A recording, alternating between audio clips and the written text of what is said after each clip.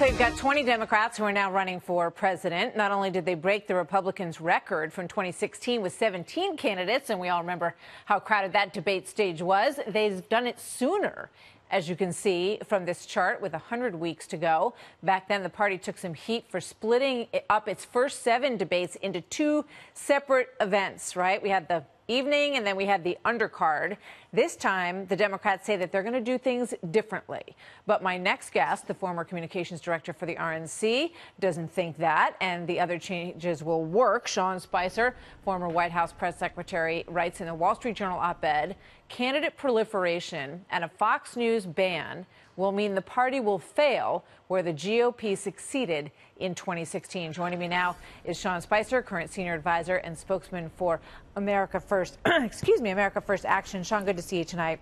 Good to see you. Thank you for having me. So Jane Mayer at The New Yorker, who doesn't write very kind things about us generally, she said that she's very upset that Democrats have been doing town halls on Fox News, and she says that they ought to aim their fire at Fox News for making cooperation with it more indefensible by the day. What do you say, Sean?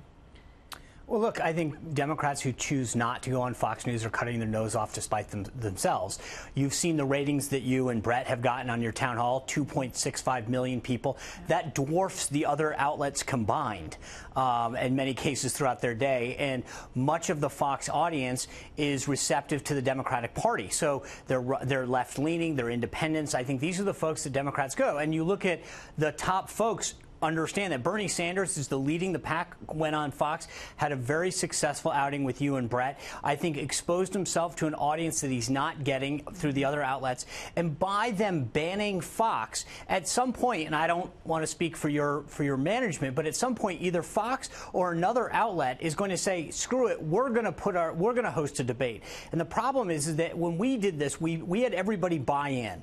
And it was held together at times by some pretty thin duct tape, but it worked and it was successful. The Democrats, by banning people and allowing everybody to get a participation trophy and find different ways to make it on the debate stage, has created a system that isn't going to hold true, because candidates always are going to look for an outlet to reach new voters, and Fox and other outlets are going to jump in and fill the void. Definitely. I mean, we have 30% of our viewers consider themselves to be independent voters, and we all know that there were voters who crossed over from being in 206 counties across the country who voted for President Obama, then voted for President Trump. I think that people are a lot more, we talk about the divisiveness in the country quite a bit, but I also think that a lot of people feel that they're not really affiliated with either party, and that they look at the candidates and they try to decide, who they think is going to do the best job. In terms of the way that constructing the debates, what the Democrats have said they're going to do right now is do it randomly, Sean. And I know that you wrote about this. You decided, if you made a certain cutoff, you could be on at night, and if you didn't, you were on the next one down. And if you moved up and you got a greater percentage, then you moved up into that, primetime tier.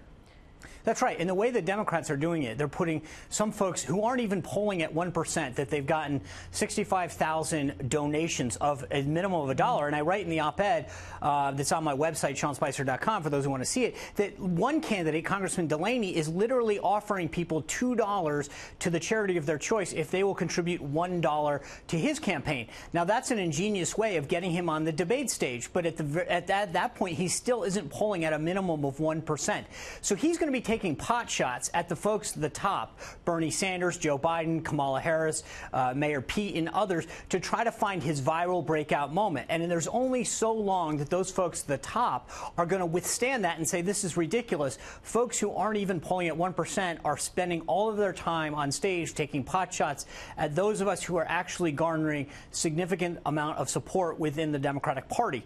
I don't think that's going to be another, touchstone of how this system is probably going to fail when they realize this randomized system might sound good, that everybody gets a participation trophy and gets to show up on 1 or 2 nights. But it's not going to hold true for a while when people who are at the top don't like getting hit by people at the bottom. Yeah, fascinating. And, as we always say, we really hope that they will reconsider. And we hope that the town halls that we've done show that we are fair. We ask, challenging questions, but that it is not, our interest is to make sure that voters across the country are exposed to all of the candidates. And that's the goal, and that's what we want to do. And I think the success that you had in terms of the ratings ratings and the number of people, and then the coverage afterwards. People have both commented on the job that you and Brett did, but then the number of people that tuned in. And I think that every other Democrat, is, from what I read in the paper, is now trying to figure out how they can get their own. Yeah, it's only a matter of time when they realize, why don't we do a debate? Right. I'm open to that idea. Pete Buttigieg is going to go on with Chris Wallace. A quick question for you about Alabama politics, because there's a story today, and it's football night with the NFL draft, but this is college football story, that Tommy Tuberville, the Auburn coach, is considering or is going to run for the Senate seat in Alabama, which is now held by Doug Jones, and that you are working with him. Is that true? Absolutely. And what's your role? What's your role? I'm right now. I'm advising him. We're doing some work for him on the mail and digital front, but he's a great candidate. He's been the only candidate on the Republican side so far that has been with President Trump since day one. He's got a winning strategy to put this seat back in the Republican column, and he's got President huge Trump support going to support him in that race? I don't want to ever. I've learned my lesson about trying to speak for President Trump, but I will tell you, he's Trump's kind of candidate, and he would do a great job up here and give President Trump another vote. Is Matt Gaetz going to run for that? Because we asked him, that was considered too, I think. Matt Gaetz represents a district in Florida. I think Alabama has somebody like Tommy Tuberville right now that's running, and I think Alabama will be well served by people like Tommy. Interesting. Sean, thank you very much. Good to see you tonight. You bet. Good to see you.